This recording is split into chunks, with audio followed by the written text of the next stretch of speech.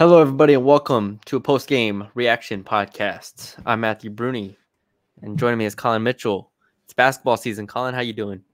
Doing good. I love basketball season. They also won tonight, so that feels good too, considering football hasn't won in a little while.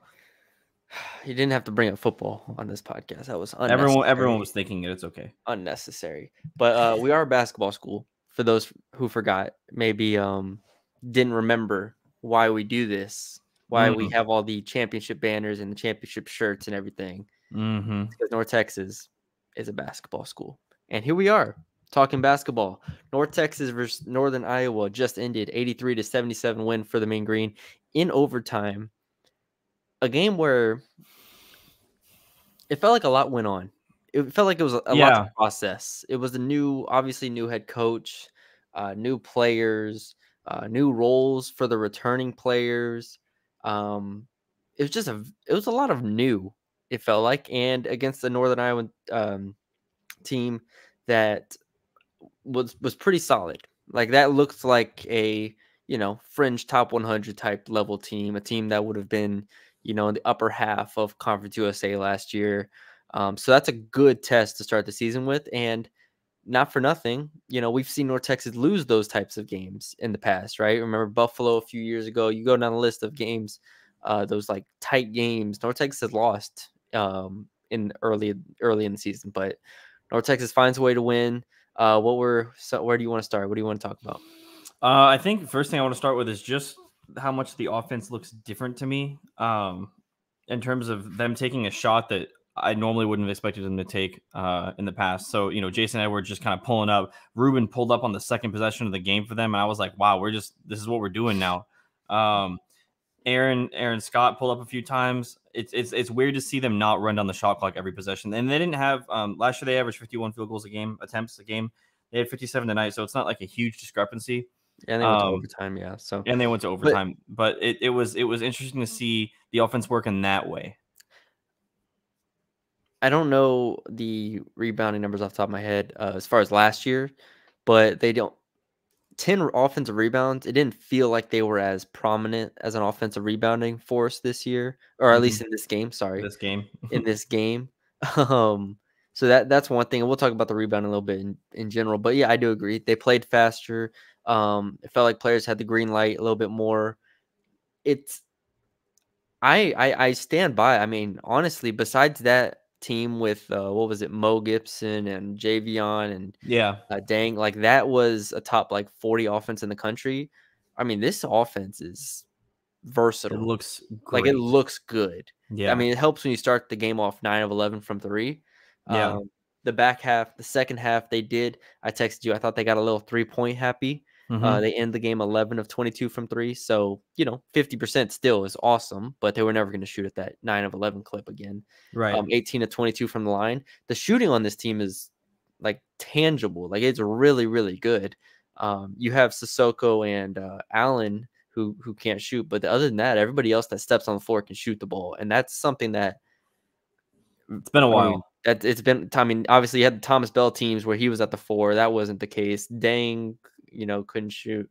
You go back, I'd have to think back for a while, but yeah, so it's an interesting situation. Even last year with Aaron Scott, right? He wasn't pulling threes the way he's pulling tonight. He was 4 of 7. I mean, he wasn't really an offensive threat that much until the tournament, really, until the end of the last season. Yeah, and we said going into the year, like everybody told us, it was like, hey, this is Aaron Scott's team, and he ends the day with 26 points, 8 of 15 shooting, 4 of 7 from 3, 6 of 6 from the line, 7 boards.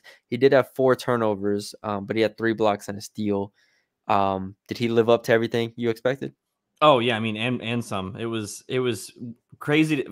First of all, in the first three threes went in, I was like, oh, this is a little alternative to what we're used to. And then also, he had a couple fadeaways, some big shots, and then just him defensively is the same guy.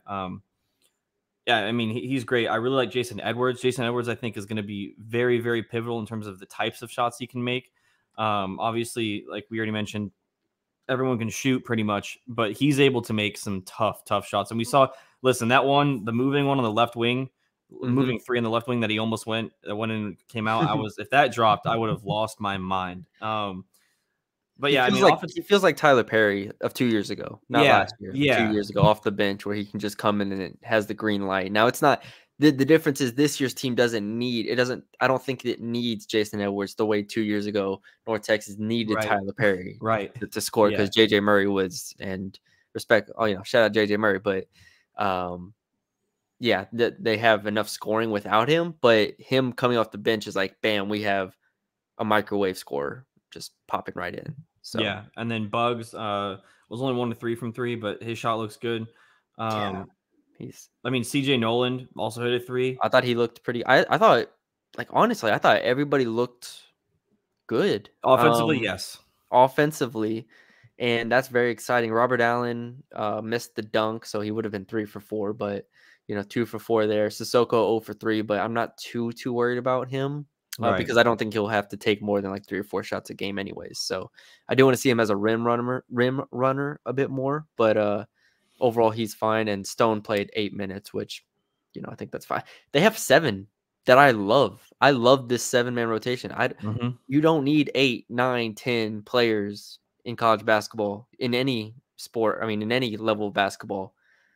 You need 7, and I think they have 7. Obviously, the question is, like, what if somebody has to miss some time? I think Stone is a viable option you could plug in there, Yeah. for, let's say, for a CJ Noland or something like that. But yeah, offensively, pretty impressive. I will say they need to probably get to the rim and get to the rim a little bit more. Yeah. It felt like they were kind of fading on a lot of their shots, maybe, or contested. But that'll happen against a good team. They only had 20 points in the paint, so that's kind of why. And when the 3-point shots falling, you kind of just take what you can get there. Right. What do you think? Do you want to talk defense? What do you think defensively? At first, I was kind of concerned. I think it was interesting because you and I obviously didn't have a super amazing, or they didn't have a super great shooting percentage in the first half, but it felt like the points that they were getting were just off of dumb things that shouldn't have happened. Inbound plays specifically to start the game, Yeah. that was annoying to see. And then also just rotations just seemed a little late a few times, and that'll happen with new players like this. But it didn't seem as stalwarts of a defense until the end of the game. I think they locked in pretty good. Northern Iowa if into the game with 42 points in the paint. I thought that was apparent, like you said. 17 second chance points, 14 offensive rebounds. So it's Robert Allen and Sissoko have a lot on their plate at the Yeah, 5. They're going to have to step up. This program has gone from Zachary Simmons to Abu, and now those guys are going to have to fill the role collectively, and that's a lot. That's asking quite a bit of them, yeah, but that's kind of what they're going to need from them. They're going to have to be much better rebounding, and that's obviously on everybody. You're going to need the wings to get in there rebound as well, but you can't give up 14 rebounds and 17 second chance points and 42 points in the paint. Like, you have to be able to lock down the middle a bit more. So that was a concern. But like you said, there were stretches, there were possessions late in the game where with Reuben Jones as your head of attack on defense, it was so like good too. you are not going to be comfortable. Yeah, And that was that showed me enough to where, okay, give this team 2 months, which is what, the time you have until conference play. And I have no questions that they're going to be a really, really, really good defense. One of the best in the American yeah. again. No, I mean Ruben just stealing the ball, just in the open court was amazing. And then obviously Robert Allen had that breakaway play as Yeah. well. I think this team, they're going to be just as good as defensively, but I also think they're going to make more defensive plays on the ball. Obviously, with Ruben being at the forefront of that. I did want to also go back because you mentioned offensive rebounding numbers last year. They actually averaged 10 offensive rebounds last year. So Mhm. they had 10.7, sorry, last year, and Yeah. they averaged it It's tonight. in the So this is I think Bugs looked the part. I mean, physically we knew the difference last year to this year. Obviously you lose Kai, but Tyler Perry, 5'11, 5'10, whatever, however tall he was, you go from him to now a lineup with Ruben, Noland, and Bugs as your backcourt. yeah, That's pretty freaking intimidating. yeah, And so that's where I get excited because the potential is there for them to be suffocating on the perimeter in that way. And so that's I left the game saying, all right, it wasn't a great defensive performance, but Northern Iowa runs a lot of like really clean sets and cuts and stuff. So that's probably a hard team to start the season with. Yeah. They got beat on a couple things that I think they're going to clean up. So, yeah, overall, defense wasn't as great as I thought it was going to be. I thought we were going to come into this game and be like, man, Ross Hodge, man, they got the defense figured out, but they can't score still. Well, but like you said, it's more things that you have to. It's not like the physical capabilities. It's like you're looking at it, you're like, oh, okay, they can fix that in practice. Oh, okay, they can fix that in practice. It was nothing like alarming where I'm like, okay, this is gonna be a problem for the year. Yeah. So, overall, going into what are the next few games? Nebraska, Omaha. Damn, they only have one game, and then they go to the Charleston Classic. Yeah. So, they're going to be favored by like 10, 15, 20 points, whatever, against Nebraska, Omaha. They'll, play well there. And then you got St. John's after that. They're going to have to play better to win a game or two in the Charleston Classic, especially against a team of St. John's caliber. But I feel good just in the big picture to wrap this up. In the big picture, I feel good about this team's top end talent to compete with everybody in the American right now. I completely agree. All right. Anything else? Nope. Shout out Bugs. Shout out Ross. Shout out A. Scott. Shout out everybody that came on our podcast. Shout out Ruben Jones. Who else came on our podcast? I think Jason did early. Jason came on our podcast in the spring.